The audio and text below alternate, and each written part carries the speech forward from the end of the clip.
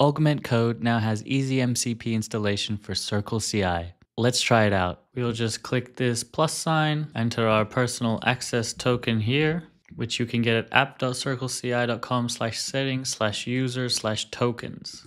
Enter the base URL, I'm just using their official one, and click install. And that's it, look at that. We have CircleCI with 12 tools, all these different tools. So I'm running one of their cookbook examples to fix a failed test. So firstly, I'm going to ask Augment to run the CircleCI pipeline.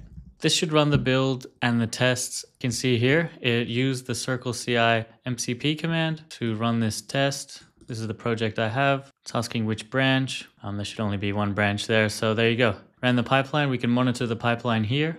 So yeah, let's click that and have a look. So here's our CircleCI dashboard. We can see one of our tests has failed. We can click here to see which test failed exactly. It looks like it was one with the JUnit reporter. Now we could fix it here within a dashboard, but I want to use just the MCP to show you how powerful it is. Go back to the same Augment chat. I can just say fix the failed tests in CI, and it should go ahead and check the latest status, get the build logs, and look at the code to push an update to fix the failed tests, all without me touching anything.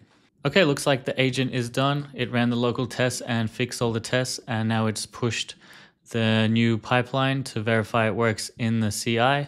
So let's have a look. And there we go. Now the CircleCI pipeline is a success. Easily just 2 clicks to get it installed with Augment, and we can talk in natural language to get it to resolve, run, and do anything we want with the CircleCI pipeline.